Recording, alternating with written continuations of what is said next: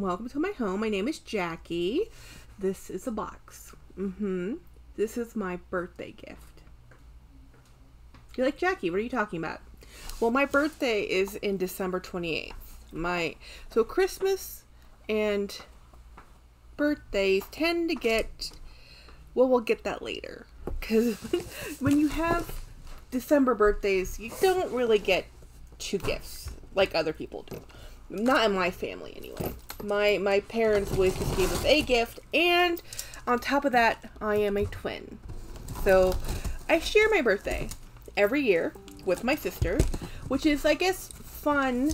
Sorry about the notification. The computer just rebooted before I started recording. So anyway, as a kid, it was not fun. As a kid, you wanted it to be your special day. All your other friends had special days, and they had birthday parties at school where your friends could give you birthday things. We had birthday parties at Christmas break. Yeah, and there was no party, you know. It was like, oh, well, it's Christmas. Merry Christmas and happy birthday. So we've always just celebrated our birthday and Christmas, same day, same gift. I mean, our whole family has, with us, and to the point I forgot other people had two days of gifting. Like, my father didn't like gifting, my mother really didn't do gifting, so we only celebrate Christmas. So when I met my husband, his family's huge onto birthday and Christmas. So James's birthday is December 10th, so he's in the same boat. And for most of his life, his birthday was around college finals or not midterms, but final exams. And then his aunt shares my birthday, December 28th. And so since we share a birthday, she made it very clear that birthday is two events. Birthday wrapping, don't put Christmas paper on her birthday gift. Two gifts. So with his aunt, I make sure I send two gifts. A birthday gift and a Christmas gift. I don't care. I would just rather get a gift that's a nicer gift, combine both gifts. I don't care. And actually, I tell people, James and I have birthday, Christmas, same month. Just give us a Wii gift. Just give us one nice board game. We're good. We're good. Anyhow, they never listen. They just get us whatever. And that's how I kind of view gifting at this point in life anyway. Just like, get me whatever you want, because you don't have to get me anything. I'm fine with anything you get me. James is filling up the dog water bowl. That's why you hear water right now. We just got home. I have a box. I'm a little disappointed. Sad face. Not this box I'm showing you, but the box I'm hoping that I had door was not shipped the way it was shipped with both of the bags I had in there, because I had sent some stuff off to repair. One bag was to be authenticated, and it's authentic. I'm going to show you this bag. I sent this bag over to Dooney, and it's from the Tawny line. Anyway, it needs some reshaping. So they authenticated it, and they said, yes, it's legit, it's ours. But now I have it, and I'm happy to have it back, because I have the perfect wallet to match this. It has nothing to do with this collection. Let me see if I can show you. It's called the Biscuit Wallet, and a different collection altogether from this one. But look at how perfect this wallet is. I mean, perfect wallet for this bag. And I'm not really even a matchy-matchy person.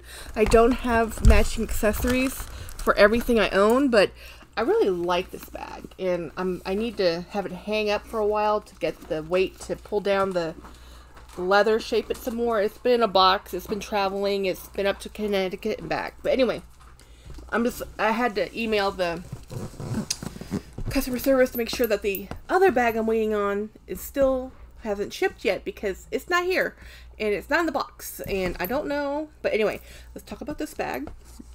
So this is a repeat buy. What do you mean by that, Jackie?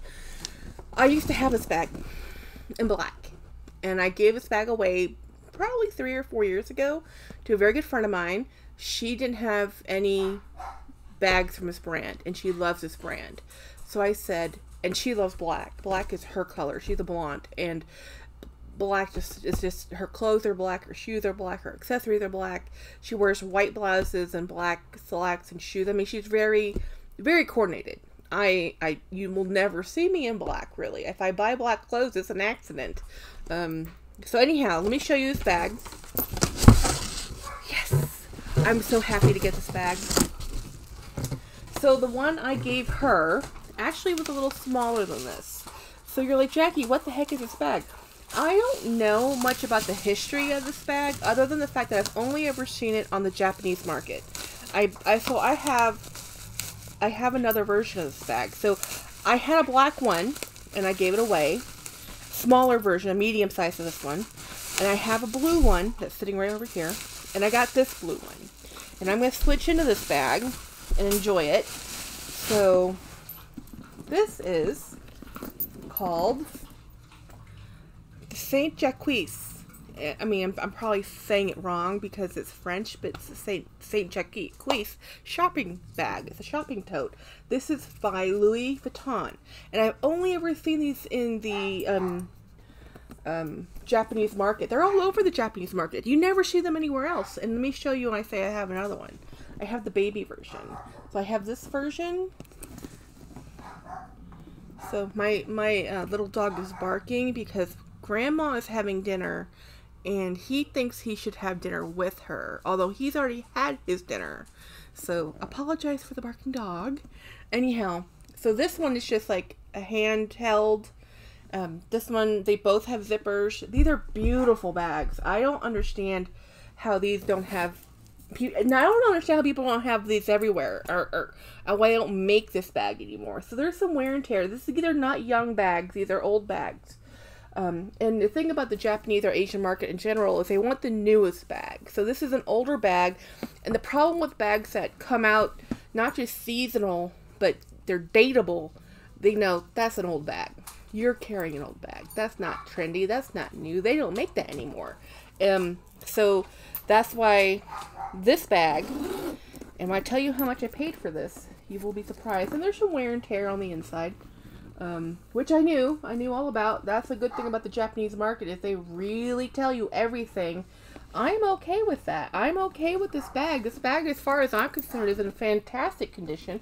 My issue was how long the strap drop was, because the one I had in black was a little smaller than this, and it was a little harder for me to carry. So my friend is very small, so she's petite, you know.